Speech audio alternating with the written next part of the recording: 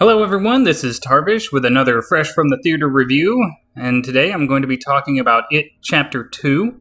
Not sure what all needs to be said about this movie. It was a definite improvement over the first one, a lot more psychological horror, which It is known for.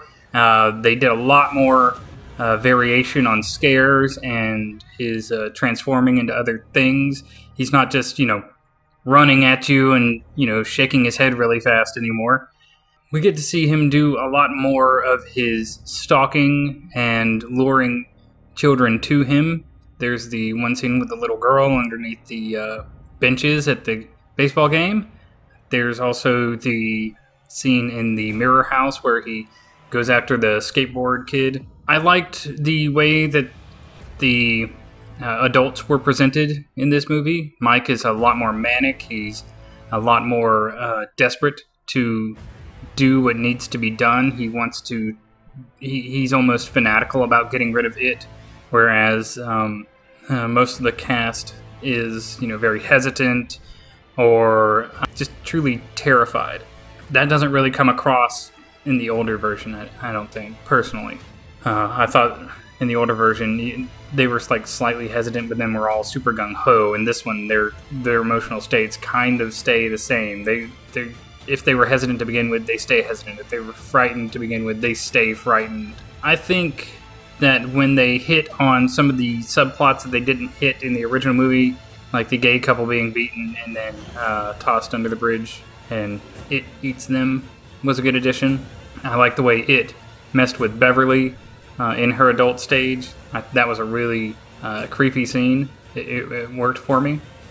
I'm not really a fan of the whole Native American Indian ritual thing, but I get it. I understand what they were going for with it. Other than that, the movie was pretty good. It had a good solid variation on what they were doing with it and what they were doing with the flashbacks of the Losers Club. Some of the things I didn't understand, like the note that Beverly gets, the poem, it was actually a pretty big deal, and they made a bigger deal of it in the made-for-TV series than they did in this movie. In this movie, all of a sudden, it's just like this thing that she had. She's just completely in love with the person that she thinks it was, but it's not all that big of a thing. It's just something she has to burn now. I'm not sure exactly how the underground Losers Club was built out of giant logs and supporting walls of, soil and stuff like that by one person, and nobody ever noticed him doing it. And the other thing that I didn't like, and this will probably be a little bit controversial, but I didn't like it, was making Richie gay. He wasn't gay in the book. There was no hints that he was gay in the book. In his childhood days, he would set like beaver traps, is what he would call them, so that he could either see naked women or, do something to a woman. And in his adult life, he was known as a ladies' man, almost a sexual compulsive with women. He got a vasectomy so that he could just have sex freely without ever having to worry about getting pregnant. The only thing that people try and point to say that, yeah, he was gay or he was curious or anything like that was when he called Eddie cute, cute, cute. But they forget the context of that was that Richie was a shit talker, and Richie liked to get under everybody's skin just for the laughs. And when he did that, he knew it was something that his mother did to Eddie. So he was mocking Eddie by saying that and making fun of both Eddie and his mother at the same time. You could contextually see that maybe Eddie was gay or curious or something like that, but not Richie. And once again, I don't have any problem with gay people, lesbians, or anything like that. I just don't think it was a necessary addition to the movie.